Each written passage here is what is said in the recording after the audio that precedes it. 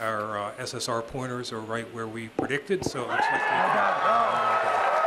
that. From 4 billion miles away, a signal sent, and the confirmation NASA scientists were after.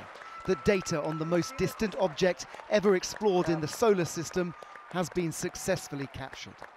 Ultima Thule is a 30-kilometre wide ball of ice and dust that the New Horizons probe flew past earlier today, taking thousands of photographs. And remarkably, the first images will arrive as soon as tomorrow. As we speak, right now, signals from the spacecraft are coming back across the solar system at the speed of light. They're currently about halfway back to Earth. And overnight tonight, the science team will be analyzing the first high-resolution images, which we'll be able to show you.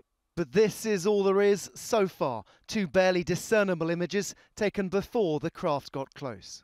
And liftoff of NASA's New Horizons. The mission began 13 years ago, heading to the dwarf planet Pluto and beyond. The significance is that Ultima Thule was formed when the Earth and Sun were made 4.5 billion years ago, effectively remaining in deep freeze ever since, as the Sun was too far away to melt it. These materials, they're not just the building blocks of the planet, but they contain within them the ices and the gases which formed the building blocks of life. So when we study these objects, we're studying where we came from.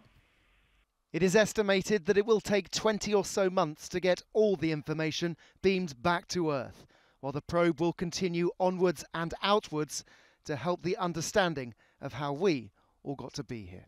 Richard Pallo, ITV News.